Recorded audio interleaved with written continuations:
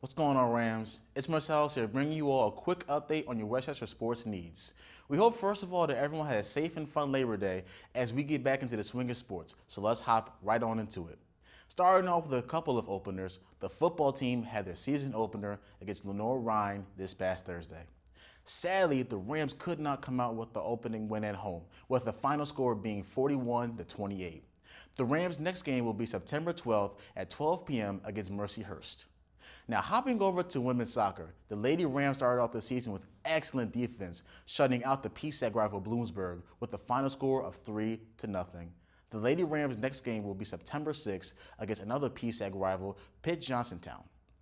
Finally, heading into the men's soccer opener, the Rams could not get the offense going as it was a defensive battle for the whole game against Wilmington.